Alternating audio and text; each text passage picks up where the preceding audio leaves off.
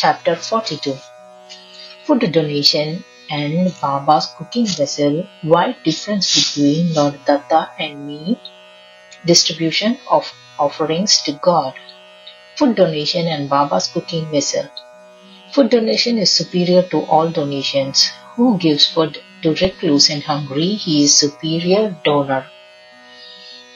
It is written in Taittiriya Upanishad that food is Brahma, God, and all that creatures were born from it, and they remain alive through it, and after the death emerge in it.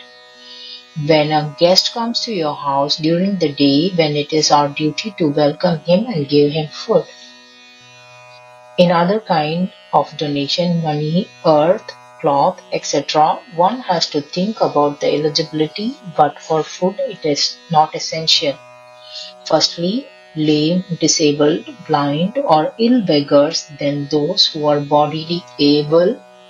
After these, all relatives should be fed. In spite of all others, to feed the handicaps is more valuable. Without food donation, all other donations are incomplete the same way as stars without moon, independent without necklace, doom without temple, lake without lotus, bhajan without devotion, Sughan, married woman without vermilion, sun without sweet voice, food without salt. Baba was Alpahari, lease eater, and whatever he ate that he had from alms collected from 2000 li, but when he arrangements from the beginning to end, he did everything. He did neither rely upon others nor gave pain to others in this regards. He going to bazaar himself purchased brought all things, grains, food, salt, chili, cumin seeds, coconut, all other spices, above all the work of grinding he did himself. In the courtyard of mosque he prepared an oven, lit fire in it and filled water in appropriate quantity in the pot. Pot's food could be prepared for 200 persons, while in the big one food could be prepared for 500 persons. At times he cooked sweet rice, and at times he cooked rice mixed with flesh, pulao.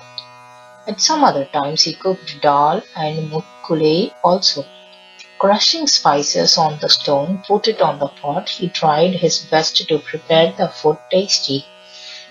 He prepared ambil and tea by mixing the flour of millet in boiled water, and they distributed it to all devotees in equal quantity. To know whether the food is being prepared well, he, wrapping his sleeve in the kafni, put his hand into the boiling pot, mixed it all around. By doing so, he had neither any signs of burning in his hand nor a line of pain on his face.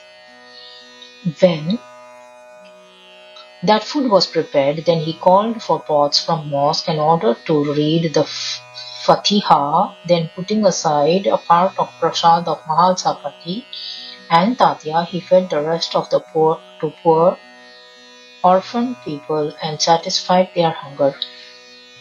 In this way, this practice of Handi continued till 1910. Why difference between Lord Datta and me? Sri Nana Sahib Chandorkar once came to Shirdi with his sadhu, husband of his sister-in-law, Sri Viniwale. When they reached to mosque, Baba, while discussing, suddenly spoke in anger that you are close to me for a long time. Even then, why do you behave like this? At first, Nana Sahib could not understand his words, so he requested to make him understand his fault.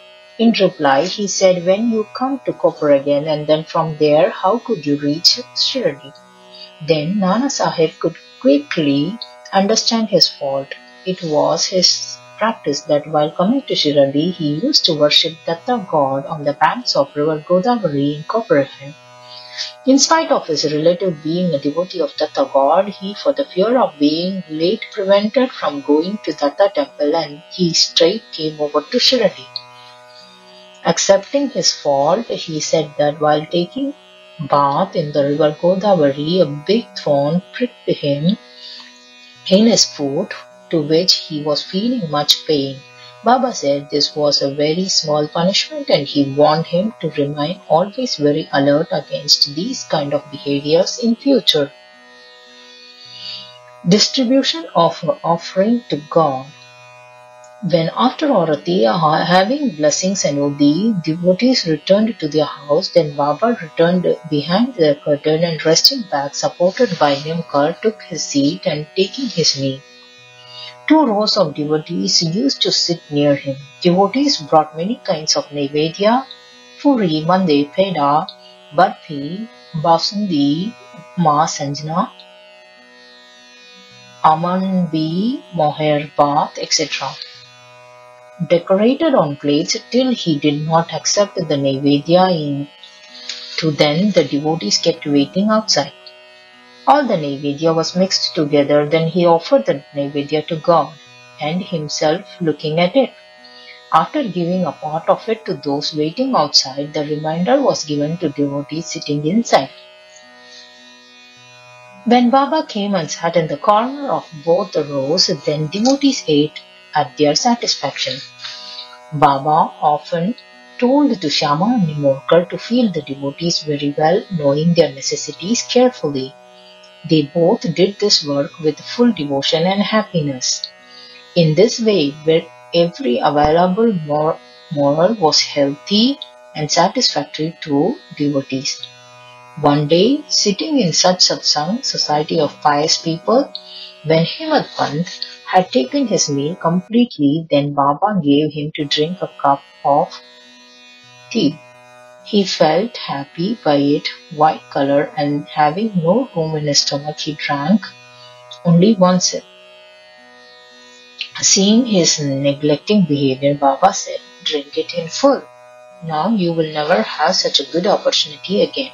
Then he drank it completely, but he soon understood that the meaning of Baba's indicative words, because shortly after these words, Baba took Mahasamadhi, final contemplation. Jai Sai Ram.